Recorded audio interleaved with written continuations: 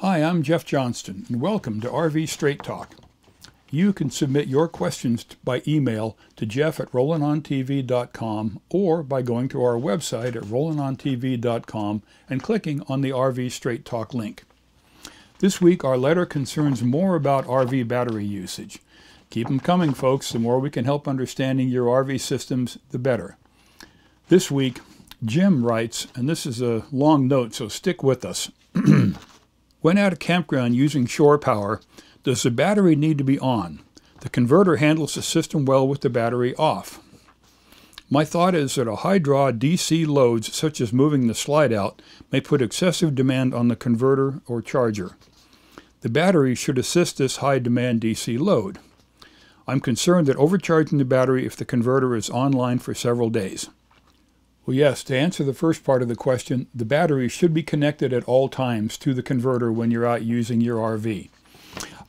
Not only does the battery provide the higher amp power that you need for things that you mentioned, like the slide-out room loads or leveling jacks or that sort of thing, it also acts as something of a buffer so that the power that comes in, the 12-volt power that comes in from the converter, is converted from the shore power.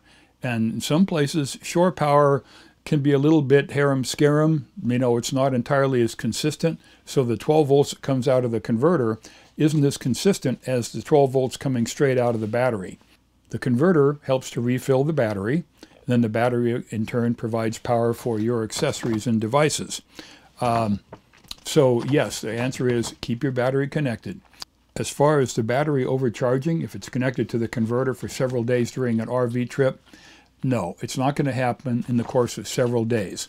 If your converter does not have a multi-stage charging system, which senses the state of charge of the battery and then knocks it back down to a trickle charge when the battery is full, yes, an older style converter can overcharge a battery, but that usually takes weeks or months of being plugged in, like when someone's storing an RV at home next to their house and they keep it plugged in the whole time it's stored.